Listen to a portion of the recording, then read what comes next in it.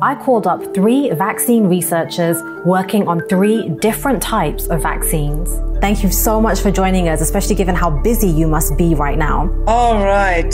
So the traditional way that vaccines have been made is to inject either a weakened or dead version of the virus into the body so that the immune system is prepared to fight the real thing. But many of the COVID-19 vaccines currently in development are using new technology. Hello, my name is Dr. Peter Hotez, and our team was developing a recombinant protein vaccine. My name is Joseph Kim. Inovio is working on a DNA-based vaccine for COVID-19. My name is Catherine Jansen, and we are working on mRNA vaccine candidates to protect against COVID-19.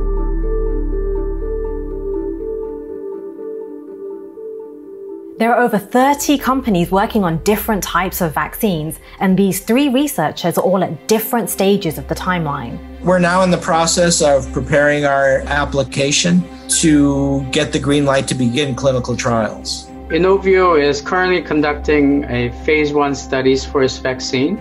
We are currently in a phase 1-2 trial in the United States and in Germany, evaluating 4 vaccine candidates. Coronaviruses are RNA viruses, but your vaccine is a DNA vaccine. So how does that work? Inovio's DNA vaccines work by injecting snippets of DNA as a vaccine into the person's skin cells. The DNA, once delivered, instruct the cells to manufacture the antigens encoded by the DNA. And then once these antigens are produced in the body, the immune system of that person reacts to it by generating strong immune responses against those antigens. So an antigen is a molecule that's foreign to your body and can elicit an immune response. DNA and RNA vaccines, instead of giving you the virus, they're giving you some genetic code that your own cells can use to make a small piece of the virus. And then that's what your immune system is exposed to, and that's what it knows how to fight.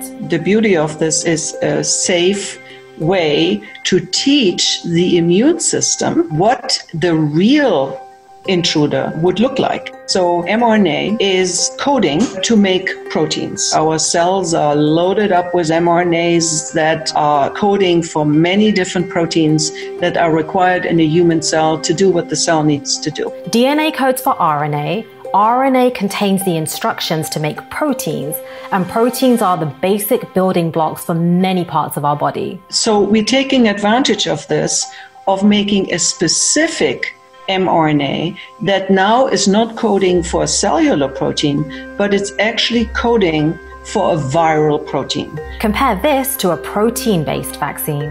Our recombinant protein vaccine contains pieces of the pathogen that we're hoping to protect against. Can you define the recombinant protein vaccine that your team's working on? You're basically immunizing with a piece of the virus, and that piece is genetically engineered into yeast. So the way our vaccine works is we formulate it with something called alum to make it more immunogenic, and then you inject it and it elicits an immune response consisting of antibody and also T cells. And how is a protein vaccine different to an RNA or a DNA vaccine? Well, a protein together with the aluminum, what's called adjuvant, has the ability to directly stimulate the production of antibodies. That's in contrast to an RNA or DNA vaccine, whereby the RNA or DNA has to be taken up by a cell, and then one of your own host cells has to manufacture parts of the protein and then present it to the immune response. So it's 2 or 3 degrees of separation away from directly presenting to the immune system. The advantages of our vaccine, it's an old established technology that we know can make a vaccine. RNA and DNA vaccines, they've never led to the licensure of a vaccine before. The advantage of the RNA and DNA approach is you can make them pretty quickly and accelerate the time frame. Most COVID-19 vaccine development started back in early January when Chinese scientists first shared the genetic sequence for this new virus with scientists around the world.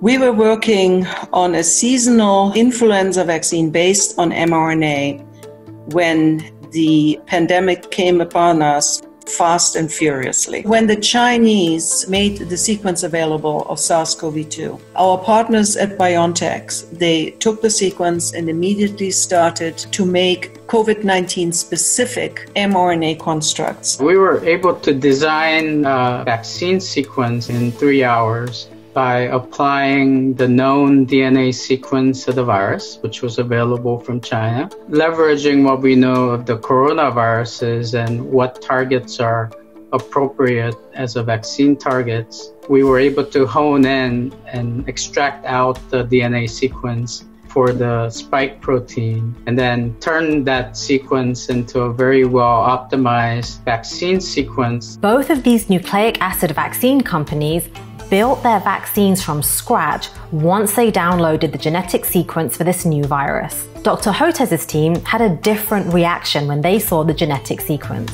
I'll never forget it when they put their data up on bioRxiv and I downloaded it and said, holy crap, we may have a vaccine that could cross-protect. We've been working on coronavirus vaccines since 2011 for 9 years. The team at Baylor College realized that they might have a vaccine in their freezer that would work against this new coronavirus. Mary Elena, my science co-partner, had the vision to keep an on stability protocol, meaning that in case people did get interested in it, when you put a vaccine on stability, is take it out of the freezer every 6 months and confirm that it hasn't been corrupted or degraded.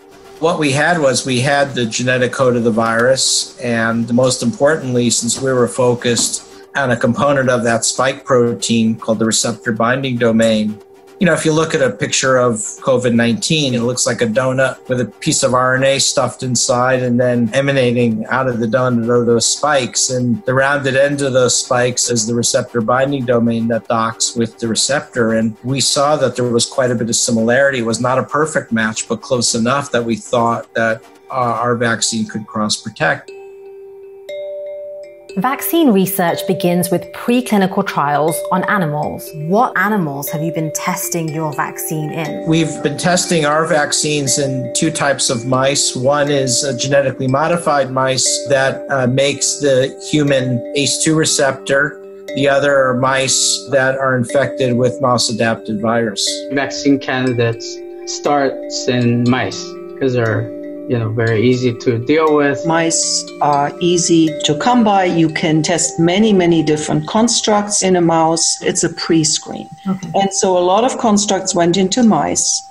4 came up on top. They gave good responses, T-cell responses, the expected T-cell, humoral B-cell responses to make antibody, and the innate responses. So typically, preclinical trials take years, as we heard from Dr. Hotez. But right now, these companies are getting through preclinical trials remarkably fast. And how is it that you were able to start preclinical development on day 1? We just did it faster and in parallel. We started the mouse testing same time as the guinea pigs, almost the same time as the rabbits, almost the same time as the non-human primates. These are usually done in a serial steps. We just did everything in parallel. Everything happens in parallel, but we are in a very unique situation right now, in such an emergency. The question was, can we make a decision in a mouse across those 4 constructs? And the answer was no, because mice ain't men. So we have to learn what would give us the most potent vaccine construct. Actually, we made a decision to move this into clinical studies. This is often being pitched as a race between vaccines. I don't see it that way. I think you're going to probably see multiple vaccines emerge. Once researchers are satisfied with the immune response that they're seeing in preclinical testing, then they move on to human testing. How far into clinical trials are you, and what's that process been like? We just started a phase 1 trial beginning of April with the first volunteer being dosed. All 40 volunteers received their first dose. So we have developed a phase 1-2 program that is really also a unicum, very unique, because it is what we call a seamless trial. So it starts with a small group of individuals that will receive the 4 candidates. We then will make very quick real life decisions based on the emerging data of which candidates will move ahead and which candidates will be eliminated. Pfizer is doing phases 1 and 2 of its clinical trials at the same time, and many companies are doing a lot more in parallel than would normally happen. What all of these vaccine scientists are looking for is the right kind of immune response. What kind of immune response did you see with your vaccine? We were able to see very strong, robust antibody and T-cell immune responses against our vaccine antigen. The immune response that our vaccine is inducing is actually able to prevent the infection, or at least the disease, in the animals. That is to induce a response that we call an innate immune response. So that's usually an immune response that recognizes danger signals, like there's a virus coming in or there's a bacterium coming in. While this is happening, the RNA is also inducing what we call adaptive immune responses. So here we get T-cell responses, both T-cells that give help to other parts of the immune system, but also T-cells that by themselves can recognize virally infected cells and kill those cells to eradicate the infection. So that was also very important. And the third arm is what we call the humoral part of the immune response. So that's the immune response that produces protective antibodies. So we like the RNA because all three arms of the immune system are triggered at the same time. Can you walk me through how your vaccine would work in somebody's body? The immune system sees these genetically engineered antigens and produces an antibody, and the antibody binds to the spike protein of the virus and shuts the virus down. Once a vaccine makes it through testing, the next major challenge is storage, and the stability of a vaccine can make it or break it. How does a protein vaccine compare to RNA, DNA vaccines in terms of stability and what temperature you have to keep it at? DNA vaccines, another advantage is you don't need to keep it cold. Our vaccine you need to keep cold. DNA plasmid is one of the most stable biological molecules in the world. We've demonstrated our long-term storage is at normal refrigeration temperature. We can make it sit down in room temperature for over a year with perfect stability. Our vaccine candidates right now are stored frozen. The stability of RNA, there's still some work to do. In order to get the RNA into the cell, it needs to be formulated, for lack of a better description, in a little fat droplet. So there are lipids involved. So they surround the RNA, they help stabilize the RNA. And so this little fat droplet then serves as a vehicle to be taken up by a human cell. Once a vaccine's made it through clinical trials and safety testing, the next big step is scaling up and manufacturing. I think the way the approach nationally has been to try to get lots of vaccines accelerated into clinical trials, so you get lots of shots on goal. And then you have this interesting phenomenon of manufacturing at risk. That's the term Dr. Fauci uses, which is manufacturing these vaccines at scale, even though you don't know it's going to work or if it's safe.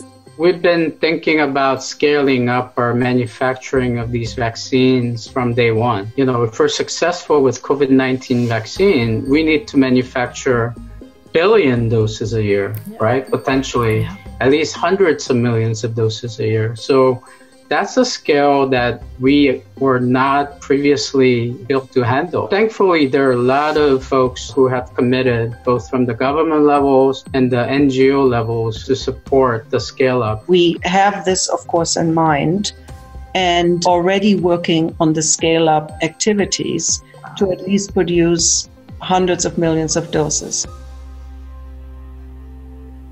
The question on everyone's mind: when will we have a vaccine? If everything goes well, and if the emergency use path is available, potentially by the end of this year. I don't see a path by which you're going to have a vaccine available by the fall. I don't see how it's possible to collect sufficient data to show, one, the vaccine works, and second, that the vaccine is safe. In our situation, we don't have years, we don't have months. Time is up. We need to be really, really fast. What took years, we now do in months. In my wildest dreams, I would have never even imagined that this is possible. This accelerated timeline for development of a COVID-19 vaccine is unprecedented. We have never seen vaccine development happen at this rate, with so many different candidates all being tested to fight the same virus. We're seeing cutting-edge, never-before-approved technologies being tried and tested alongside much more traditional methods. There are so many different kinds of vaccines being developed right now, so I hope this brings some clarity about the different methods that are being used. And check out my other video which explains just how soon we might have a vaccine. Thank you so much for taking time out of your busy schedule to talk with me. Thank you very much. It was a pleasure talking to you all. No problem at all. All the best. Bye-bye.